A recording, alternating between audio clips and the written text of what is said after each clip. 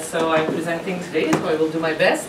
And we have also two co-authors, Mathieu Templier, who is here, who is associate professor at Laval University, and Bogdan Negoita, who is assistant professor at HEC Montreal. We all know what is open source software, so I won't spend a lot of time on that, but we know that their importance is getting bigger and bigger, and more companies are using it. We also have companies that are involved in open source communities, open source projects and ecosystem. And we also have many contributors now who are paid by companies to join communities, projects, and some companies also create their own community and try to attract people. There is a challenge between the foundational values of communities of open source software developers that were traditionally volunteers, and the interest of the companies that are now joining. So it's Fitzgerald in 2006 in MIS Quarterly who said, be aware there will be struggles in the future between those two groups. There is a paper where we found a very interesting categorization of types of involvement of corporations in open source software communities. So it goes from companies borrowing ideas or best practices from open source software communities and processes to companies becoming members of open source communities and really being involved even in the roadmap, the evolution, and co-managing the community. So we have like 6 degrees of involvement. So we started with that in mind, and we did a literature review on business involvement in open source software. And recently, the colleague of Sean, Matt Germont-Praise, published about how the involvement of companies impact the software development process. But there is a lot of research on how to create this collaboration, how to initiate the collaboration. So most of the research is about the initial phase of the involvement. We also found that there is a lot of focus on specific projects. So we would like to have an ecosystem view of involvement instead of project-centric. And also, it's mainly from the company's point of view. So what can the company do to succeed in the project? What can the company do to get the rewards that they want? And not much from the community side. So the first one who were there, created the community. So what are what do they lose or what do they win in this relationship with the companies? So I just told you that we are more interested in ecosystem, open source software ecosystem, than projects, because they are more and more important in the open source software landscape. As Jesus was telling us, there are many dependencies between projects, so we cannot think about being involved in a project without seeing all these ramifications. Everything is really interrelated technically, but also socially more and more. So for us, a software ecosystem is the interaction of a set of actors on top of a common technological platform, and this interaction results in services and software that are created. And if we take it to the open source software landscape, so the software solutions and services that are created are open. So it's just an adaptation of a definition by Manikas and Hansen. So we see the interest of studying this because it's more and more present, as I said, and they are bigger and bigger, and we are really dependent on them. So our research question is how the relationship between a company and a community of volunteers can go from really positive, you know, maybe for many years, and at some point turn sour. You know, what can create that? And to the point where the ecosystem as a whole can be threatened.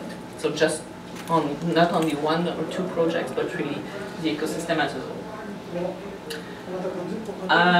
With Kevin Carrillo, which is at Toulouse Business School, we have a paper where we suggest that we should see open source software communities as living organisms. I know that we are obviously information system researchers. We know that in software engineering there are also researchers taking this biological metaphor to think about projects, communities, and ecosystems. In information system as well as in software engineering, they are encouraging, there is call for research to consider software ecosystem as a natural ecosystem and to take theories from biology to try to understand those open source software ecosystems. So that's our conceptual basis. We started with that, and we found very interesting categorization of interactions between organisms or species in a natural ecosystem. And what we want to see is how we go from mutualism, so a win-win situation for the community and the joining companies, to one of the minus column or line, where one of the party is losing something, and we are more interested into when the community is losing something, because we want to take the community point of view instead of the company's point of view. So we all know the prey-predator exploitation, parasitism, sorry, but we also have the competition, which can be negative for both parties, and also the amensalism, and that's it, yeah. So we have also those relationships where neither are losing, or both are winning, or one of them is winning and the other is getting nothing at all. So we want to understand where, how we go from there to, from green to red, actually. It's maybe a silly question, but for non-native speakers in the audience, what is commensalism and amensalism? So amensalism, the amensal is not losing anything, he's not winning anything, but he's taking something from the other party. So the other party is losing from the interaction. And commensalism, the commensal is winning something from the host, but the host is not losing anything. It's neutral. It's not winning, not losing. Is it similar like a symbiote and a parasite? Like a symbiote and a parasite? Yeah, yeah. Why not just say it? Oh well, that's their model, and it's from biology. It's a lot of work. It's from biology. It's a lot of words, yeah. No, I think it's different because the parasites are losing. There's a minus in that. Oh. Yeah. Here it's from the point of view of the prey, and here from the predator point of view. Yeah. So it's a framework, it's a model that we keep in mind when analyzing the data that we collected, actually. Because in information system, contrarily to software engineering, we need to have theoretical basis, absolutely, and or we develop theory. Either we test, or we develop theories. So it's a preliminary results. So if you have ideas or suggestions, we are really open to it. So here we see the community as one organism, and the organization that is joining the community as another organism of a different type. The methodology that we followed, actually we are more qualitative researchers, qualitative in the sense of meeting with people face to face, asking them questions. So we did interviews. Actually, Patrick did most of them. He went at the Open Source Summit Europe in 2017 in Prague, and at the Open Source Leadership Summit this year in San Francisco, where we recruited participants. And he did in-depth interviews after the conference, because people were there obviously to network and not to answer questions from researchers. So we did in-depth interviews from 45 minutes to 60 minutes with 16 participants so far. We have 4 more interviews coming, and the main question that we ask is people to tell the stories that they know about those types of relationships that went from positive to negative with time. So it's really based on their experience, expertise, what they read, what they experience. We had the developer, maintainer, and also community manager, because for us it's really important to have the social side also, so we don't only want technical people. But we stopped there. We didn't go to the users because they're not really aware of what is coming, what is occurring into the community and between actors. So we decided not to include them. And we did the code, transcribed all the interviews. We recorded it, transcribed it, and then we code this. And we didn't go to the iterator reliability yet. It's still in progress. So Patrick did use the analogy and metaphor approach to try to identify the organisms, identify the interactions, and how it went from good to bad. So the preliminary results, we found the first situation where we go from mutualism, it's always the first state, to amensalism. The company is very involved in the development of the software for many months, many years, everything is going well. And at some point the company sees no more interest in continuing to contribute or even maintain if it's a community that they started themselves. So they stop contributing. So they leave the community with less resources. The community of volunteers, they no longer receive those contributions from the company that were, the company was the more productive contributor, let's say. So it leaves them with a situation of weakness. We also have the case where we go to the parasitism relationship. So the company is involved in developing code and everything, but at some point they decide to hire a volunteer, another one, and then the company, the community is inside the company, and it creates a sort of how do we say, everyone is thinking the same way. There is no more innovation or new ideas coming from outside. So at that point, the company exploits completely the community, and eventually it's completely extinct. It becomes the company itself. And we also have competition, negative.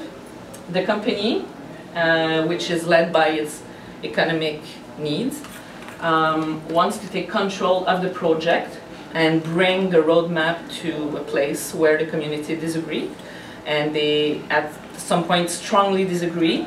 It can create forks, and then the volunteer community resists the influence of the company, and both species end up competing for the resources, because if you have a fork, then you have two competing projects, and they all try to get the resources from the ecosystem.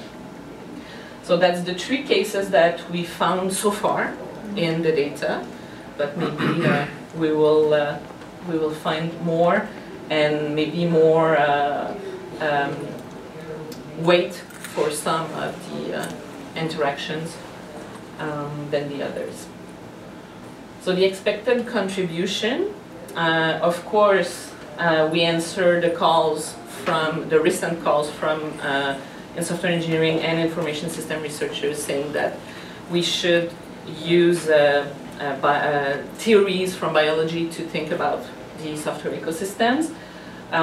We also brought up a framework from biology to identify the different types of interactions between communities and companies that are involved, and also a better understanding of how very positive, many years long relationship can at some point go bad. So we hope that it will help community managers and also companies to see how to collaborate, what not to do, what to do, and in the idea that everyone will be winning a win-win, to keep the win-win situation actually.